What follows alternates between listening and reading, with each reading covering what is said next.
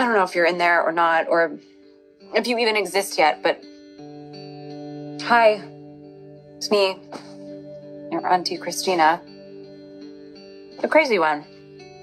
I am a mess.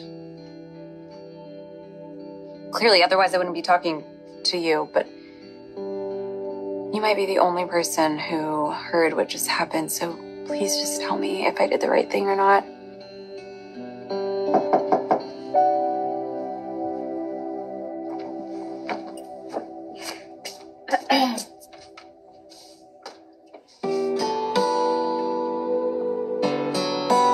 You're back. I thought I heard you talking to someone. I can go if you have company. No, I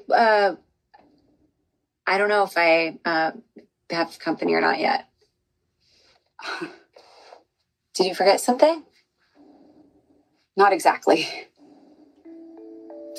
I just wanted to say that you may be right about everything.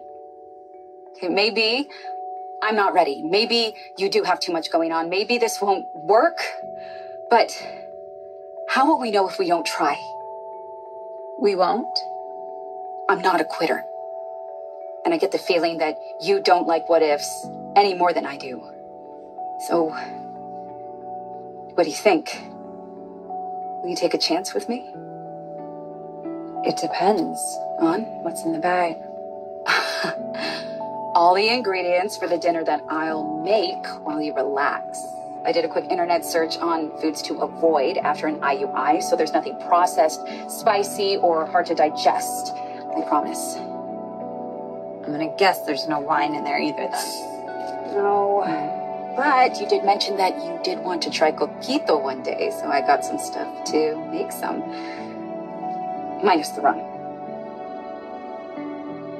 Wow. You thought of everything. Is it enough?